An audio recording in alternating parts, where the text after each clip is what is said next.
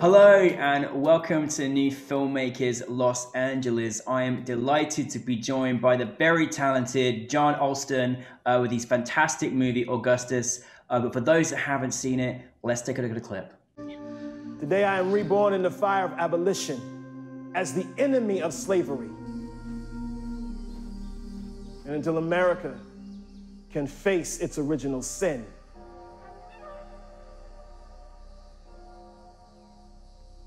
Augustus? I will never die.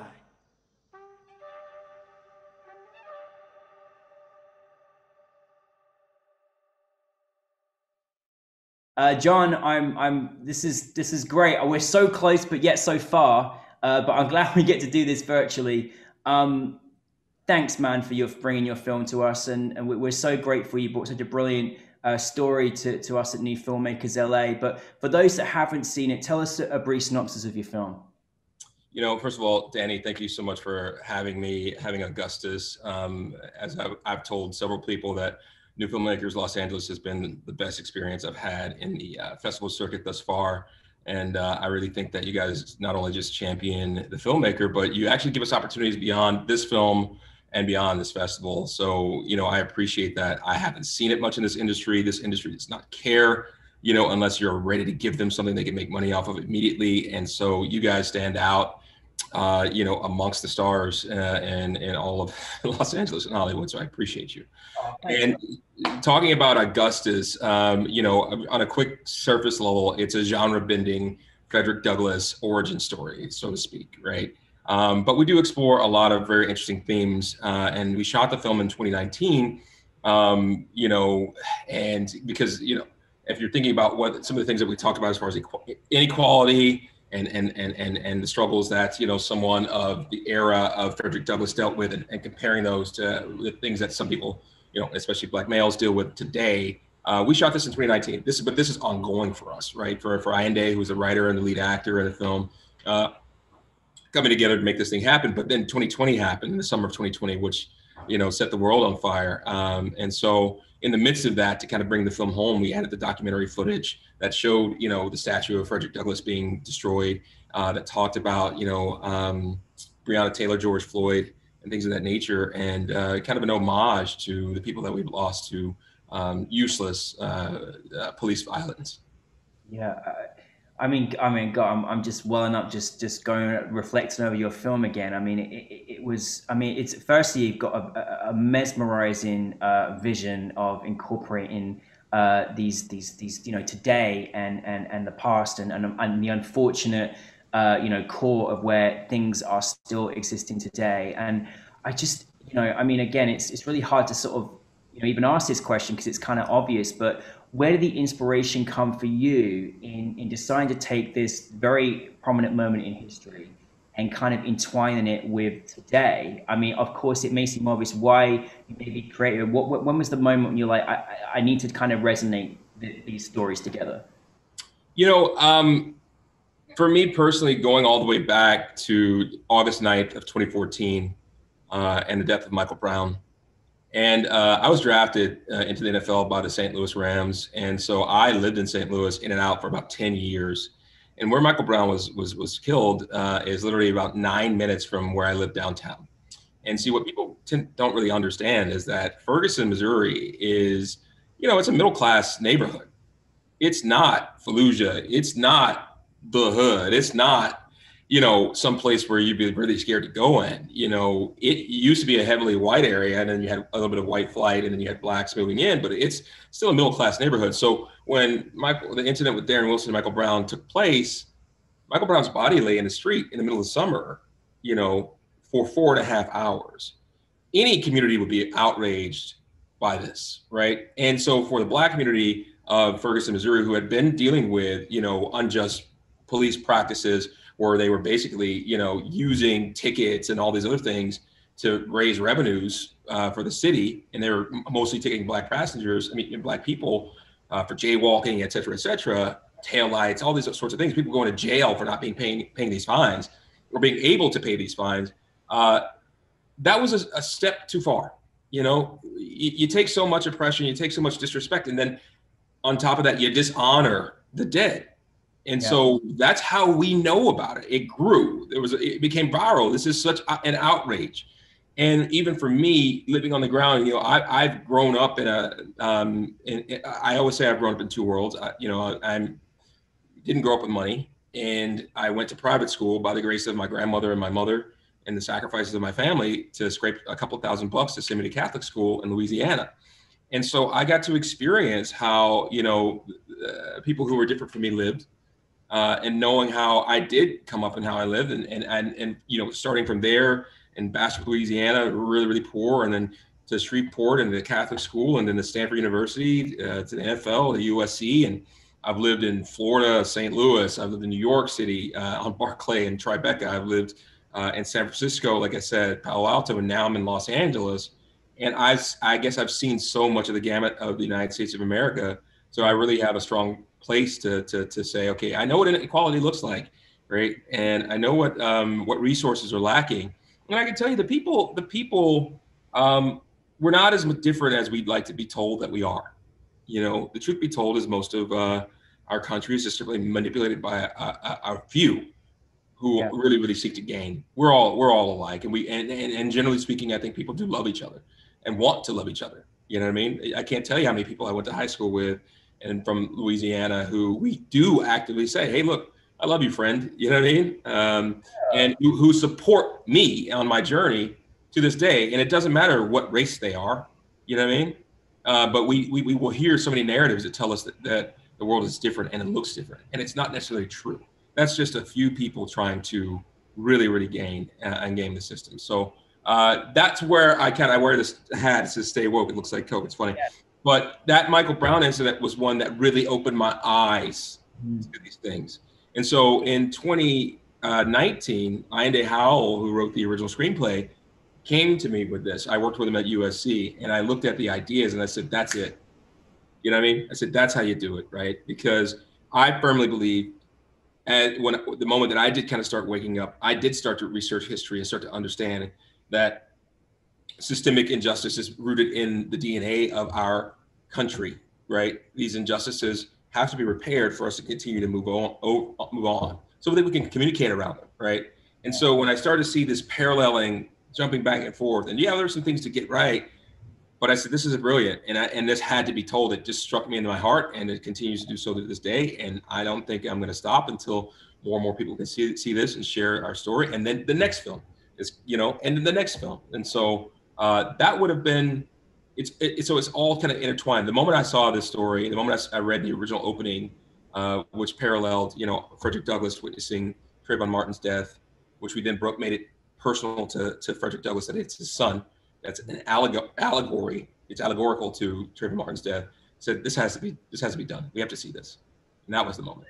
Jon, you're amazing. I'm so glad that and the NFL, we're lucky to have you. We're lucky to have you in entertainment, because you have a tremendous vision, and not only that, you really pinpoint such important, meticulous subjects, its nuances, its connectivity, its everything. And we can never stop talking about accountability, and we can never stop educating, and we can never stop being better. We can never stop loving and growing and understanding and building. And one of the things that I really loved in the way that you brought the film to us is that you took us right there. Like you took us right in there. You took us really into the hearts of your characters. You're tremendous actors. I just thought your visionary, the way it was shot, everything was just a wonderful cinematic experience, as hard as it was to watch, but a very important film to watch. When you're working with your actors and the stakes are high, these are very intense, real scenes, and it's happening.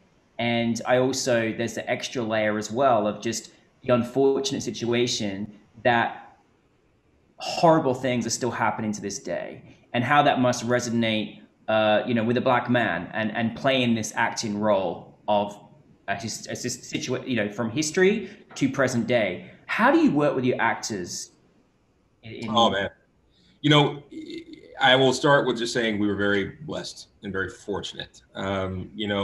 This was a very unique and collaborative experience for me personally, because I had never worked with an actor in a creative capacity, working with Allende on the screenplay, honing those things in, and then also, as an actor and as a producer as well. And so I wanted to challenge myself, to get those perspectives and build that union. I firmly believe in collaboration, right?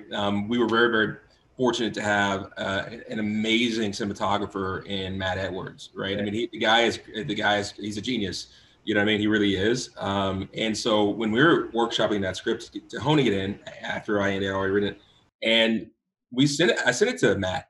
A lot of people may not try to get the feedback from the cinematographer or anyone else, but I like to hear the feedback from what I would consider my general audience before I even get into the process of shooting this thing, because I can hear the note underneath the note underneath the note, right? And if I hear the things going on consistently, right, then I know I need to fix this, I need to rectify this, right? And then, so by the time that we got there, I had a relationship with Michelle Michinor, who was just absolutely phenomenal. She's on a television show now again, and Patrick Cage I worked with on All American. And I just knew he was a great guy, and I knew who he was. We brought in Chris Ryan. I played football with him at Stanford. He plays one of the Finch brothers. He's phenomenal on screen, and then we were able to cast. But working with these actors, I've always been a captain in sport. And one of the reasons why is because I can look at an individual and I understand what motivates that individual. Yeah. And that's the communication point where I start, right? I say, who do they see themselves as? Who do they want to be? And what do they want to reflect? And the moment I get them to say that to me, then I just hold them accountable to that, right? And so then I listen to what their language is, and I match my language with what their language is, right? And so then we can look at that screenplay, we can look at what they're trying to say and what they want to do. And then at that point, since I respect them as artists, it becomes my job to focus them in on where they want to go and hone that in, right, in a way that matches the overall scope of the story that we're trying to tell, because it's my job also to see that from beginning to end, inside out, right? And I do work to do that, right, on multiple levels and layers. And so all we do is we sit there, we communicate. One of the beautiful things that we did do was Michelle, Allende, and myself, there were multiple rehearsals. And in those rehearsals, we really crafted the midpoint scene between the two where they're talking, and Augustus is relaying his lack of masculinity, feeling emasculated because he can't really provide for his family because something was taken from him, his money. He asked her specifically, "Am I not a man?" He tries to have sex with his wife. He can't get an erection, right? Because he is emasculated. So we wanted to show that on an emotional level and a physiological level, right? Because how much further can you go from where you want to be in your goal, right? Which is to be that man that provides for his family. Yeah. Right. And that's everybody's dream. Yeah. And at that point, right, that's where we're sitting. So we were able to come to that moment, which I believe it was truth by the actors just living in those characters, which I thought is one of the most beautiful moments of the film. It was amazing. And there was that moment. I'm glad you mentioned that, because, there is this sort of inbuilt, whether it's in our testosterone or whatever it is, that we want to provide for our families, right? And we kind of put ourselves under intense pressure, but these are extreme circumstances and horrible circumstances that existed. And, I thought you captured that, really, really well, because, every hopefully good human being wants to provide for their family, but when they're given this horrible extra layer of life that they have to deal with, it's horrendous, and it's deafening to someone's soul and their integrity and everything. And I thought that was really beautifully portrayed in the acting there as well. Listen, I love the fact that I love the fact that you were a fantastic NFL player and now a fantastic filmmaker. We're honored to have you in both careers, but what's the difference? Is there kind of a similar synergy or things that you've learned from having that career into this career? How has that kind of been for you? I tell you what, in some ways, in so many ways, actually, it's the same. It was funny when I was working on my first film, I worked with a phenomenal actor named Diogo Morgado, who played Jesus and Son of God, and also in the Bible. And Diogo is a very, he's Portuguese, he's a star, he's an international Emmy Award winner. He has a lot of deep insight. And it was just funny because he was an athlete as well growing up. But we talked about it on set one day, and he says to me, actors are the athletes of emotion. And I was like, yeah, you're right. And as a director, I'm your coach. You know what I mean? And so I thought that was just a really phenomenal bond that we kind of built, and really something that I take away as I approach this craft. And I try to take some of the lessons that I learned about consistency, discipline, and work and study in sport, apply that to this. And so you're going to hear a lot from me. You know what I mean? Because I have the goals, I have the vision boards. You know, I've written them out. I know where I'm going, and there's a reason why I want to get there, though. And that's the thing. The only difference, really, at this point, is that I can do this till I'm 90, till I'm dead. My story goes on. Not long, right? Oh, I did it for 5 years, so that's the thing. The help was. How did you? I mean, I think it was important, and that you put it in there. I couldn't imagine without it now. But the fact you were planning to make this film before, and then how was that effective? Because obviously, goodness me, it was an unreal summer last year, and you know, sadly, that footage was from very recent times. Well, you know, it's great to listen to the people in our lives as filmmakers. That was something that came about originally as my brother, like talking to my brother. And he said, this is a really powerful film. He's like, he would be very, and he's a very creative guy too. He has a cannabis company called James Henry. And, you know, he came from an engineering background. He watched the film. He's very, you know, and he says to me, you know, it'd be interesting if we could put something or dealt with something with the names of the people that we've lost in this. It's the names. And you know, when you're exhausted from making a film like this, it's independent, you know, trying to come with the money. It's a period piece. This is a very, very hard film to make, right? Very, very hard film to edit and craft. I was very fortunate to have a great team.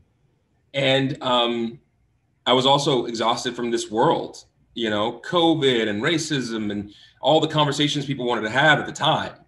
So I was reluctant at first, and then it just hit me, and it said to me, he's right. You know, and I started to study a little bit more, and I watched Spike Lee films, right? And it made so much sense to me, because why does Spike do this? Because it cements the film as relevant.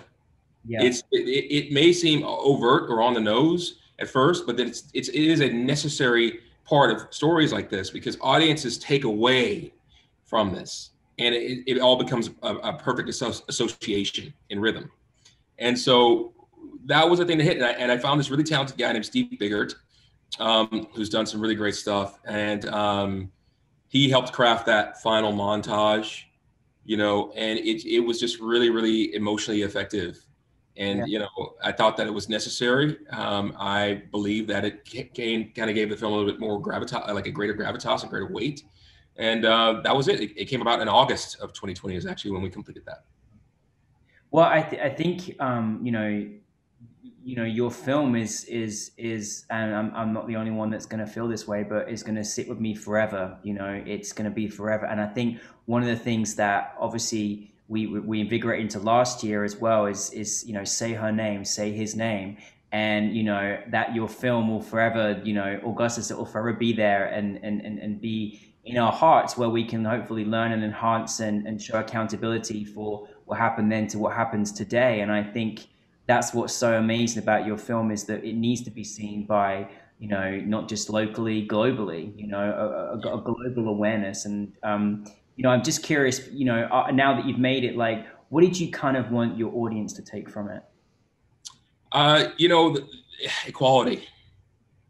That's it. You know, we make the notion, okay, it's always the same. I always say, look, if Dr. Martin Luther King had a dream, we were living Frederick Douglass's nightmare, right? And like you said, that's embodied by the destruction of the statue of Frederick Douglass in July of 2020, right? Because of a speech that he gave pre-Civil War, right? And so looking at that, you say, hey, look, if we don't know our past, we don't know our future. You know what I mean? We can't, if we don't repair the things that were done in the past, acknowledge them, right? We can't move forward, because it's always the same, because we're reverberating this trauma. See what I'm saying? And so I think that there was a large awakening last summer. It was very important for us, which allowed for these conversations, which allows for a film like Augustus to spread, right? And to be seen and be communicated about. And so that's really what I want the audience to take away is ultimately, and then also the most beautiful part about last summer was that it's not just Black and brown people who are taking to the streets. If you, if you feel any injustice, just like Dr. Martin Luther King said, like injustice anywhere is injustice everywhere, right? Take to the streets, stand up, say something, speak out and tell your truth. That is Augustus' story. Speak out and tell your truth. Jon, I mean, listen, we could just, it's like a TED talk with you. I could just listen to you all day. You're amazing. You're so wonderfully inspiring. I really appreciate you. I am curious because I just love your vision in your work. And I'm just curious, what is next for you? What are you next working on? So I recently adapted the Bruce Franks Jr. story. There was an Oscar-nominated short documentary by Smriti Mundra and Semi Khan called St. Louis Superman. And my heart's in St. Louis. I know Bruce personally. I consider him family. His uncle is like my big brother. And I've adapted his story into a feature-length narrative screenplay. It's with Ron McCants, who's another writer from Missouri who also lives in Los Angeles, and a very talented guy. And that story is an amazing story about a battle rapper, right, who wasn't involved in politics, who then, after the death of Michael Brown, became a Ferguson activist and a leader, right? And then he decided to run for statewide office to challenge an incumbent of the 78th district in St. Louis for the Missouri House of Representatives against Penny Hubbard, whom he lost originally from, and then they found out that she was rigging absentee ballots, challenged, and won in a landslide. And in the midst of that, like, got a lot of regular, average, everyday folks involved and invested in politics and the political process. And so when he got to the Missouri House of Representatives, he also got a bill passed against anti-youth gun violence in honor of his late brother, who was slain at the hands of an illegal weapon when he was 9 and Bruce was 6 years old. Christopher Harris Day became a day in the state of Missouri as a result of this bill.